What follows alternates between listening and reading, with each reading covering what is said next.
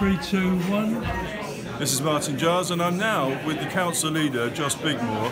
The full council meeting, which Daniel Hill wished to attend, has been completed.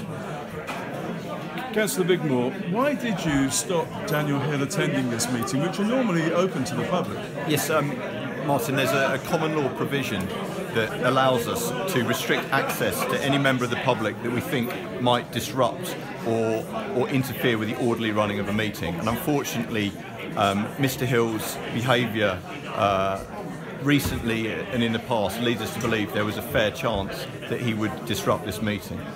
And that's because of his behaviour in a previous council meeting? So he's been arrested at a polling station, he's caused disturbance to our enforcement officers at Stony Castle, he has disrupted a previous council meeting that caused it to be adjourned. He has staged a sit-in that caused the council offices to be closed for a number of hours, claiming he had a test tube of toxic liquid, which obviously caused an enormous amount of distress, and shut the council for any residents that might have, the council offices for residents that might have needed. And recently he's been inundating officers and some councillors with endless emails that is causing quite a lot of mental distress. Did he manage to lodge his question that he wanted? Yes, he lodged a question. We allowed him to answer a question in writing, which I answered.